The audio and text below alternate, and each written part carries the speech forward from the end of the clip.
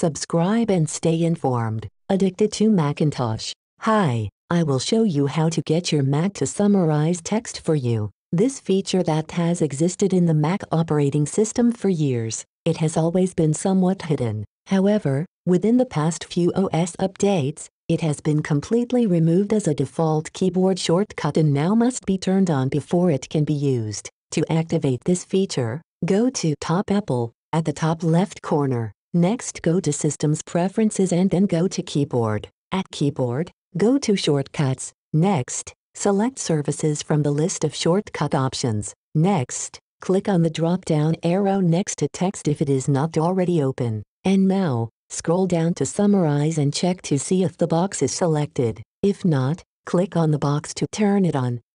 Now that Summarize is on, you can easily access it whenever you highlight text from any native program on macOS. To highlight an entire text, press the Command and the A keys. Next, right-click on the selected text and go to the Services menu. And last, select Summarize from the list of services. A window will appear that shows you a summarized version of the text you just highlighted. The amount of summarizing can be adjusted to offer more or less information. You can also change the summarizing options from sentence to paragraph.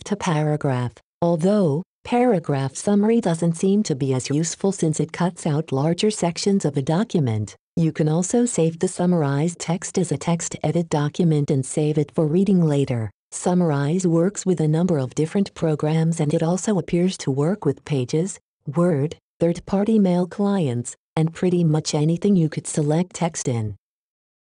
Subscribe and stay informed. Addicted to Macintosh. More than 1,200 Apple product-related videos. Thank you for viewing, subscribing, sharing and liking.